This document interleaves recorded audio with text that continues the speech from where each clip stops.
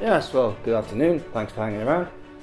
My name's Richard Newman. As I said, I work for Wardle Armstrong Archaeology, so I've shown you a slide there of the pure commercial archaeologist's view of archaeology.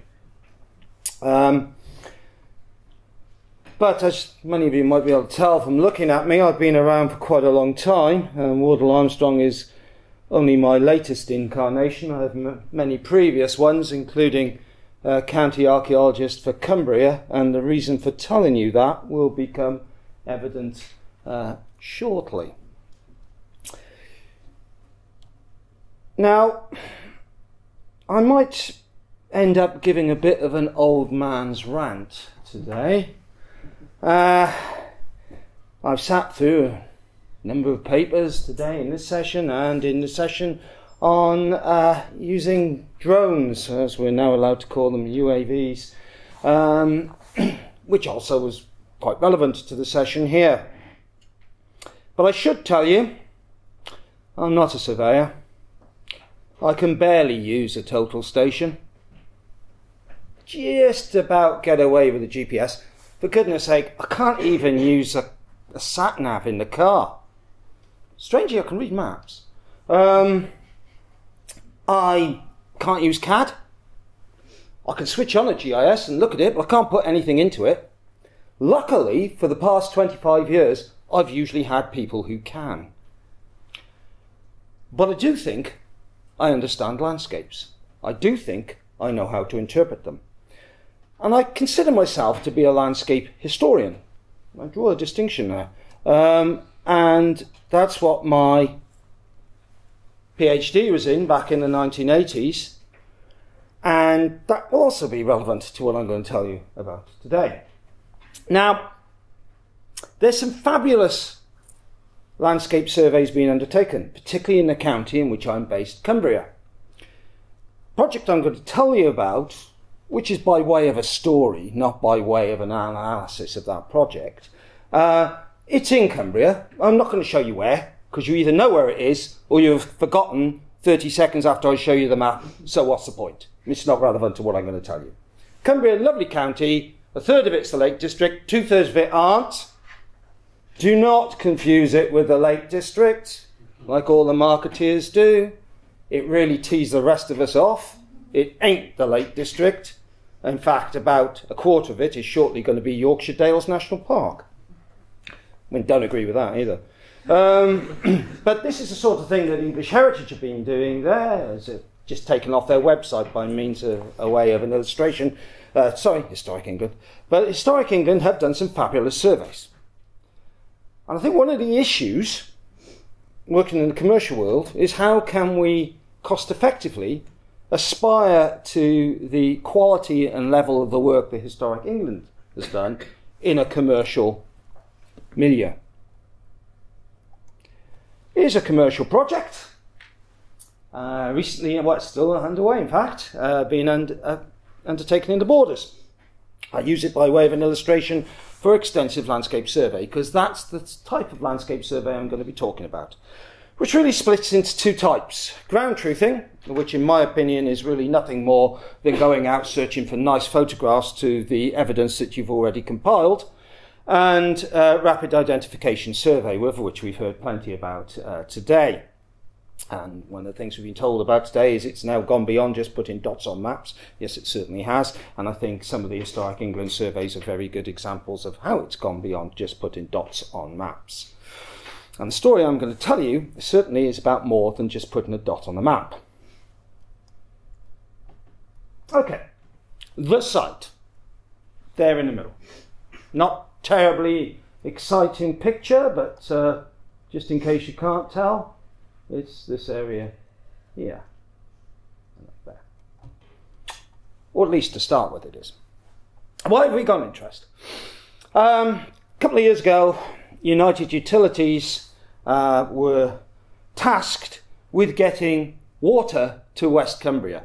Now, even those of you who don't know much about the Lake District and Cumbria might wonder why West Cumbria requires water. You might think it's quite a wet place. This is true, but its water until recently came from one of Cumbria's so-called lakes, Ennerdale, which is an enhanced lake and is partially a reservoir. And that supplied major towns like Whitehaven and Workington. Well, the current thinking is that Ennerdale is an area that should be favoured for rewilding. There were also problems with some of the water coming from there, so they're going for artesian water now, which comes from the other side of Cumbria, and they've got to get it to the west coast. And that requires new pipelines.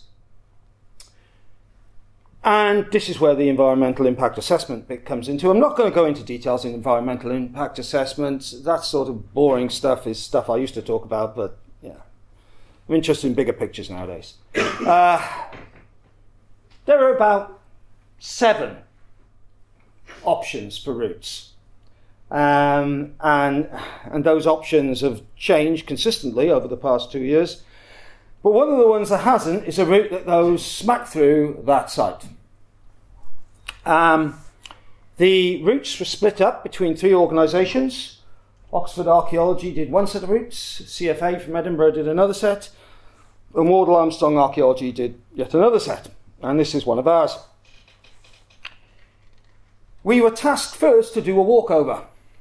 Now, this isn't in the sequence of you do a desk-based assessment and then a site visit as part of that desk-based assessment. The desk-based assessment element and the walkover were quite distinct. The desk-based assessment was very high level and actually telling you roughly about the archaeology that you might expect to find in West Cumbria, which was pretty vague and pointless. But that's what they wanted and that's what they got. So we then did a walkover, and we sent people out to walk along these lines. Yes, we did have a look at Google Earth, and somebody gone, oh, look, might be something here. Next thing, our people on site walked across it, and went, yeah. Do you know how this was described? Humpy bumpy bits.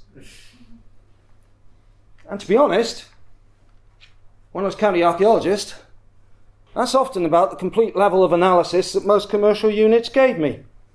The humpy bumpy bits. Well, at least I knew there were humpy bumpy bits, and we could go and have a look. And this might not have gone any further with Wardle Armstrong Archaeology, to be fair. Except for, I had once been county archaeologist of Cumbria.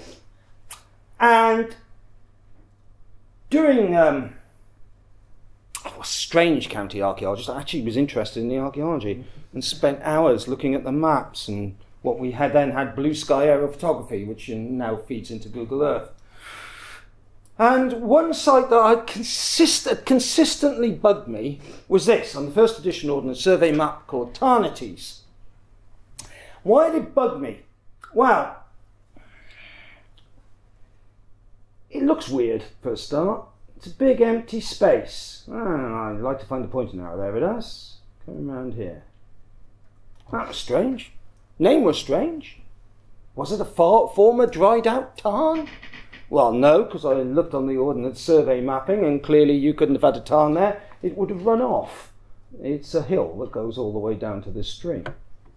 The nearest settlement, small nucleated settlement, actually just inside the Lake District, is there, called Redmayne. There's another one over here called Bridekirk.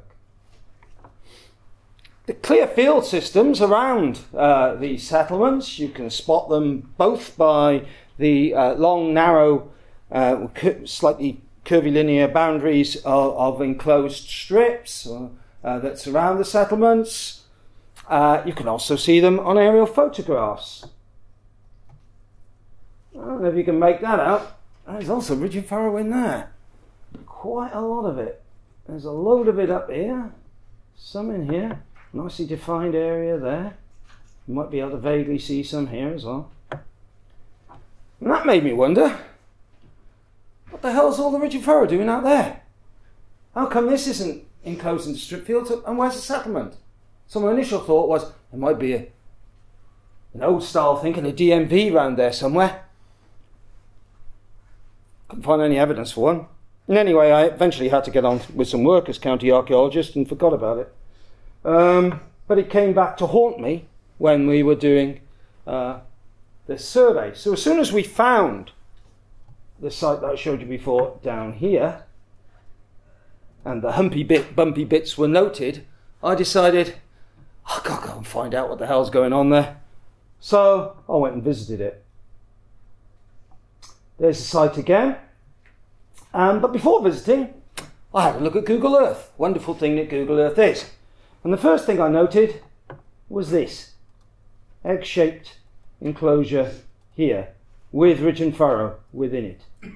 And probably another one here that's been ploughed out in this improved field on this side. Start to get more intriguing.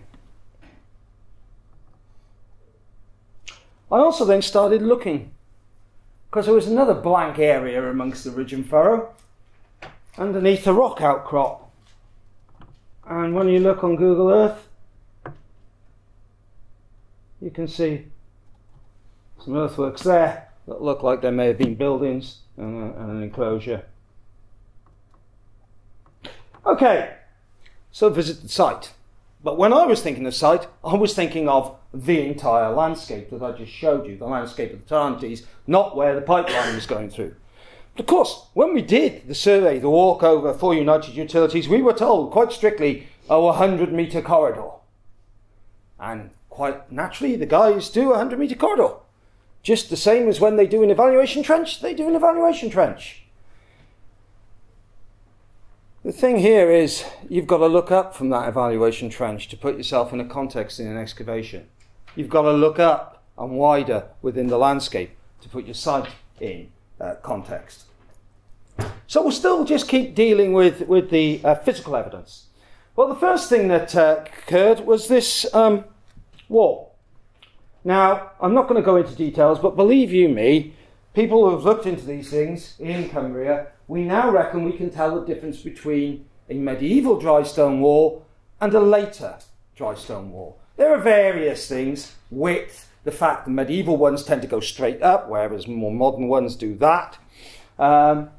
The nature of the dry stone walling, it doesn't follow any of the post-medieval regional styles of dry stone walling, and there's technical things to do with through stones, etc., which I won't go into, but this is one of those walls that you went, this looks like a medieval dry stone wall.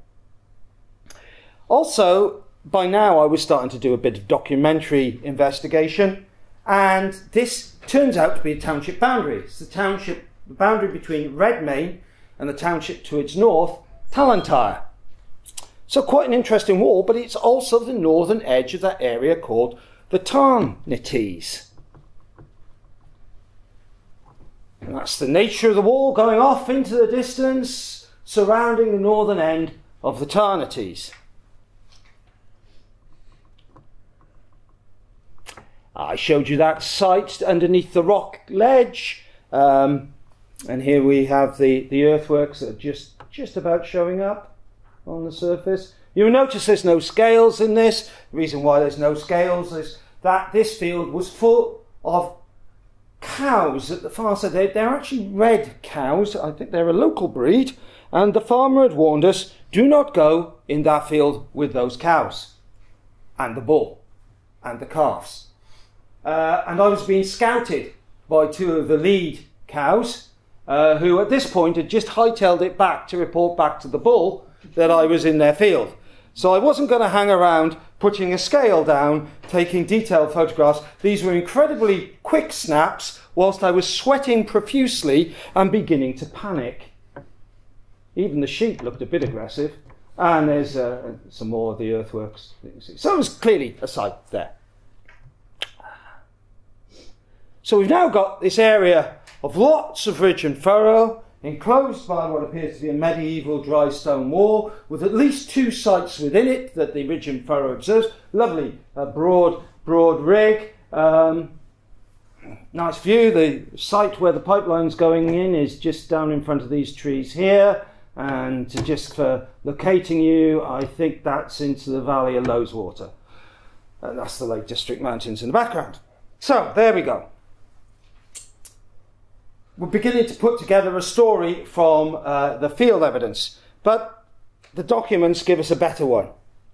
Because in a county history from the 1780s, there's reference to an area called the Trinities, which is actually a better term than the Tarnities. And the Trinities were reckoned to be the home estate granted to the monks of Guisborough when they were given the manor of Redmayne. That leads us to looking at the cartulary for Guisborough Priory, and they indeed were granted the whole of the manor of Redmayne. So they were the manorial lords of Redmayne. Also, my wife had been doing her PhD research and had come across a reference, whilst looking at the granges of Cumbria, to St. Bees Priory, and them holding a house in Tallentire that was adjacent to the house of the monks of Guisborough. Well, the Tallentire holding is where I'm standing taking the photograph. Adjacent to it, the holding of the monks of Guisborough. So we're beginning to see that what we're likely to have here is, in the broad sense of the term, grange being simply a word that means a farm that isn't at your home holdings. Guisborough's over in Middlesbrough, so I think we can say it isn't at its home holdings. So back to the site.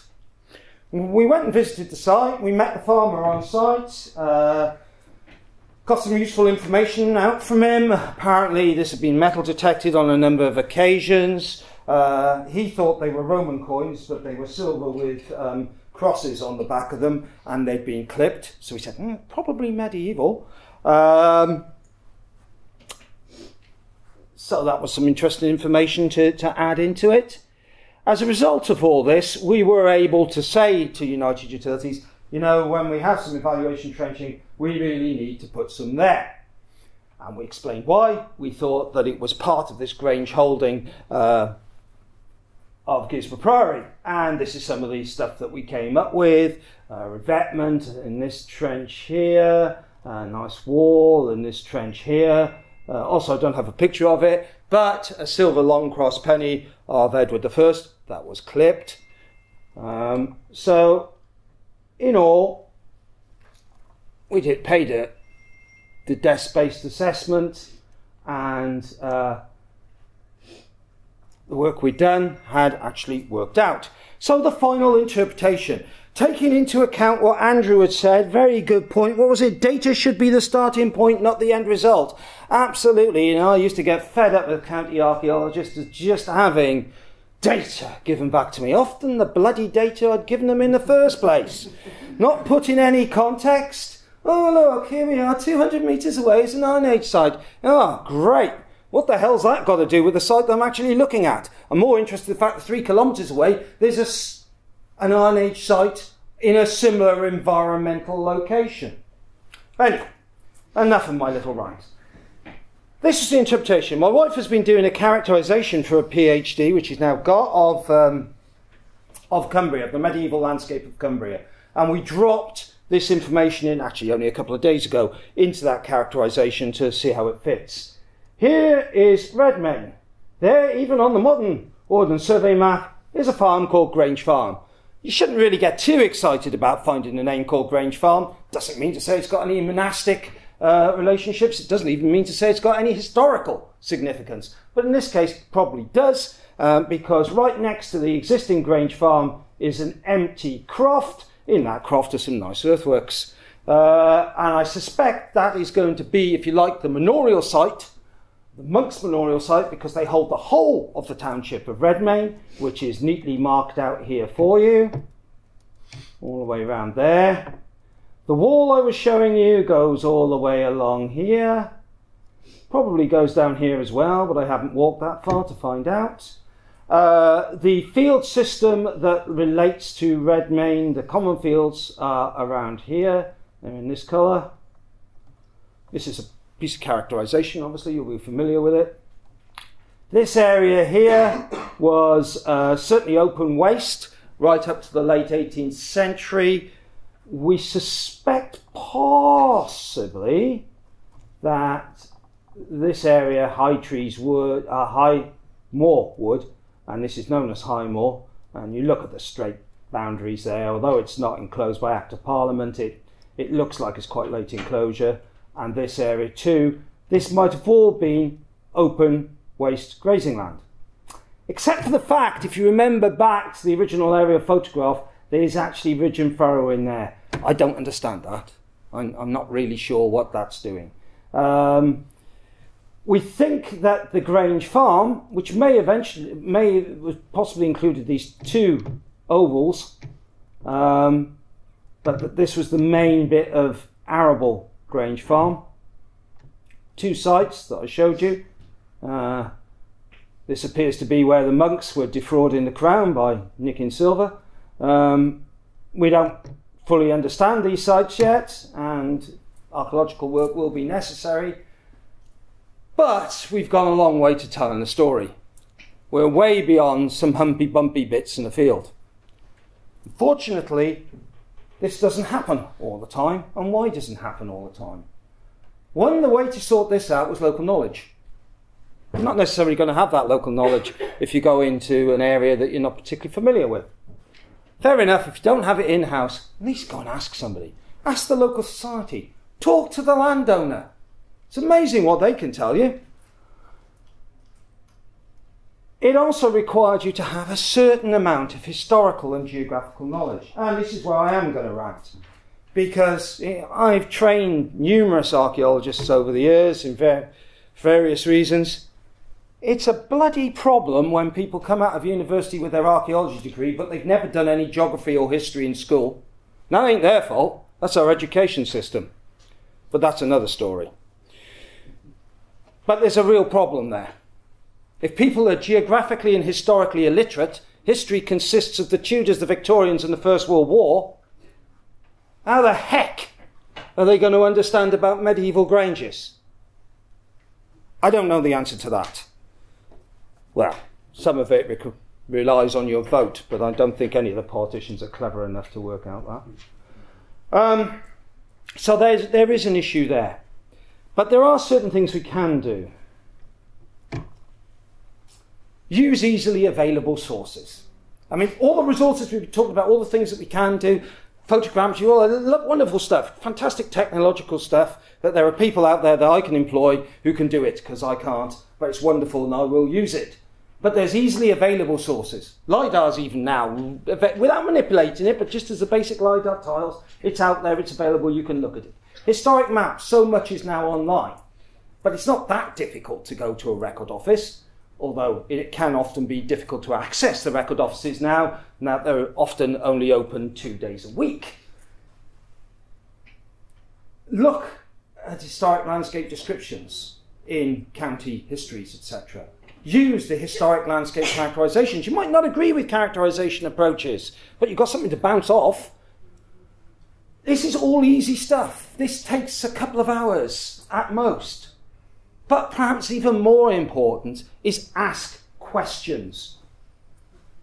Where's the water supply? What is the nature of the enclosure? How does your site relate to nearby historic settlements? Simple, basic questions. Exactly the same as a site director you've always told people on site. Look above the trench. Put it in context. Put your site in context.